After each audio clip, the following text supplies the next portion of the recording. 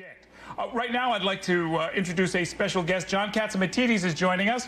He is a business leader as well as a sometime candidate for public office and the host of a fabulous podcast. John Catsimatidis, thank you for joining us. Thank you for having me on, Earl, and always good to see you. Yes, you too. I know you'd have looked forward to flying down and participating in all of the convention events for the high rollers like yourself. That wasn't possible this time. However, a lot of convention business still does get done. What's your sense of where the party's going to be when the sun comes up tomorrow and this convention is in the books? I think it's been a very successful convention. I think they've asked, they offer a lot of hope on getting the economy going again. We don't forget, we had the best economy in the world. We had the safest streets in the world. Earl, look what happened in New York in the last 3-4 months. We're competing with Chicago on murders. We had the safest city in the world. We had the best city in the world. Now it looks like politics is taking over, Earl. It's just the pot is being stirred, and I'm very much disturbed. I am concerned for New York City right now, and I love New York City, and I love New York City. I'm concerned for our inner city kids. I've worked for Police Athletic League for 34 years, and now we've let the criminals on the streets. We emptied out Rikers Island, put those criminals on the streets, and they're going into Harlem, they're going into Bedford-Stuyvesant, trying to get those kids working with them, turning them into criminals.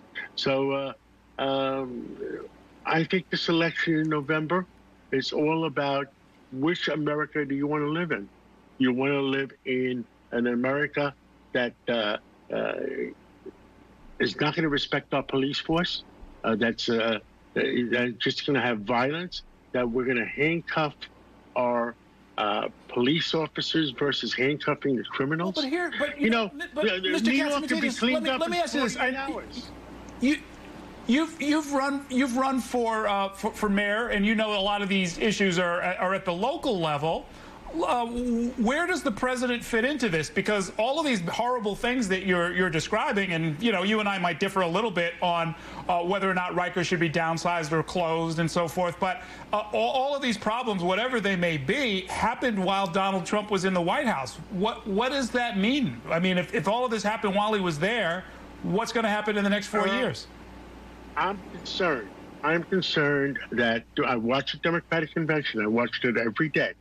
That nobody said boo about how bad things are in our cities. We have 20 big cities in our country that you have nothing but crime, and the citizens don't even feel safe on walking around. Now, does that mean if the Democratic Party doesn't have the courage, and I am pro-common sense Democrats. I have given contributions to pro-common sense Democrats. I am pro-common sense Republicans. But you need common sense. You can't just let things go rampant. And that's what's happening. So the concern is, if Joe Biden is president, will he have the courage to stand up to these crazies and say, enough is enough, guys? Well, what would you say to President Trump? I mean, you've got their ear. You know how to reach them. I assume you've got something a little bit more subtle than, say, sending in the National Guard, as if we could shoot our way out of whatever problems are going on in a place like Kenosha, Wisconsin, right? So what would be some policy points? What would be the approach that you would recommend?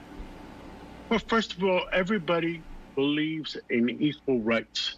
I believe in equal rights. And what's happening with the police officers, if you have 35,000 police officers in New York, and I'm referring to New York or Chicago, when you have that many police officers, surely maybe 0.5% of them might not be as good as we'd like them to be. But by and large, the people of our inner cities want to dial 911 They want to have the confidence that somebody's going to respond. And right now, the police officers are not, they don't feel confident. I'll tell you what I advised the president a few weeks ago. I advised him that there should be a review board to review the actions of local district attorneys and attorney generals, maybe under the attorney general's office, and review the actions of mayors. If it is wrong to handcuff our police officers and not allow them to do their job. And that's what's going on in these big cities, Seattle. Hang on a sec. Hey, John Catsimatidis, hang on a second. There's a video they're playing with your favorite mayor. Mayor de Blasio seems to be the subject of an RNC video. Let's take a listen. I'm grateful for the spotlight that President Trump is putting on New York City public housing. I think it's wrong that the Democrats put illegal immigrants before Black Americans. How is it that we have people waiting on the waiting list for New York City public housing for 10 years or more, but yet we have illegal immigrants living here? Something is wrong with that picture. Since HUD came in with Lynn Patton as the regional director for HUD, it helped us identify some long systemic problems that we are now putting on the table and having discussions on. President Trump's administration have opened their ear and have listened. There's been improvement in public housing. We're very appreciative of this administration that has come and finally shined a light on what's going on and bringing real solutions to a real problem.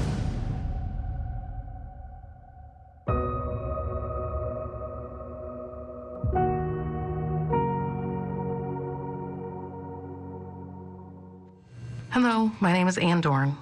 I'd like to introduce you to my husband, David. Father of 5, brother of 12, grandfather of 10, friend to thousands. He was a most kind, dedicated... Okay, I am talking with John Catsimatidis. And so, look, Mr. Catsimatidis, if we look at, say, the unrest that's going on in Kenosha, Wisconsin, I don't know that they're going to mention it at all tonight. They've got a sort of a tight program that didn't necessarily anticipate this happening, but you saw the video that was there. You know what happened in the case of George Floyd. A $20 counterfeit bill. You've run a chain of grocery stores. You know that happens every day. They call the cops. The cop comes and kills a man, an unarmed man.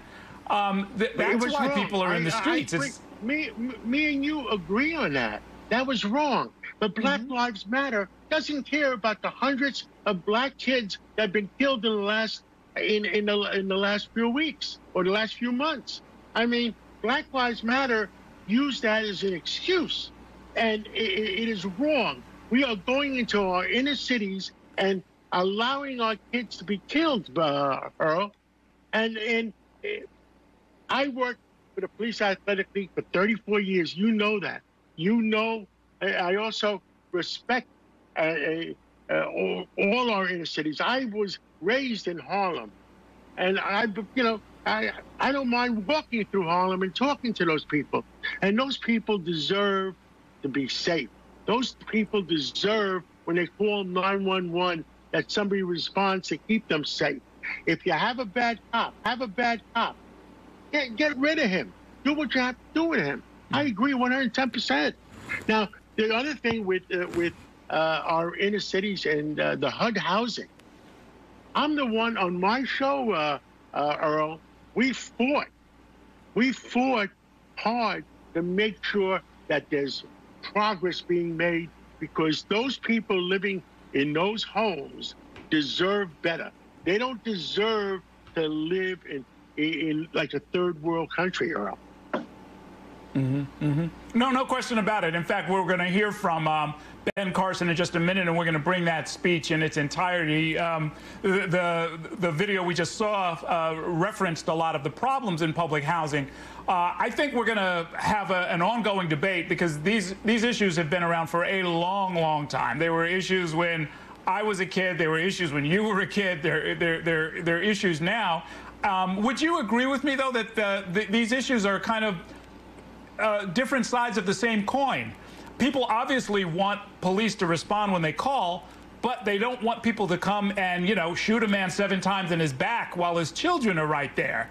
And the fact that it keeps happening over and over and over again suggests that we need a different approach and a different outlook somehow. I don't know if it gets solved at the federal level, but that's got to be part of the conversation, right? Earl, absolutely. There might be 1, 2, 3, 4, 5, 6 mistakes in a year's time with police officers, and those people should be punished. But when you allow all these criminals on the street and you have hundreds and hundreds of inner city kids getting killed, and inner city, people that deserve to be safe, that is much worse than the 6 innocent guys that got killed by police officers, which is wrong. Mm-hmm. Is it possible, John Catsimatidis, that what we're going to hear tonight and where this debate is going to go between now and Election Day is going to be about whose side are you on, which is in some ways a matter of posturing, as opposed to how do we actually solve this problem, which is it's much harder, is much more local, and doesn't lend itself to easy sound bites? I believe it's you want law and order in our streets. You want the criminals in the jails. Now, I ran as a liberal, and you know this, Earl. I don't mind if you let people out of Rikers Island that had an ounce of pot. I don't mind, but when you let people out of Rikers Island that had guns and knives and are terrorizing our citizens, that is nonsense. That is nonsense, Earl. Mm. Well, I mean, look, that's a New York discussion. As you know, the problem was, or the perceived problem that they tried to solve by amending the law, is that they didn't stay because they were dangerous. They stayed because they didn't have, $400 to pay bail, which is, just kind of not fair, right? So you grab 2 guys who have a knife. The guy who has some money in his back pocket goes home that night, and the other guy stays in jail. It doesn't make any sense. But you can't throw all those people on the streets and terrorize our citizens. It's a joke going on right now. You can commit a crime at 9 o'clock in the morning, never go to jail, get a ticket, and commit another crime at noontime and another crime at 3 o'clock in the afternoon. I mean, people in the city of New York are terrorized. There was a press conference tomorrow. 425,000 city dwellers have moved to Suffolk County. Hold that thought, John Catsimatidis. We've got Ben Carson at the podium. Let's listen in. I'd like to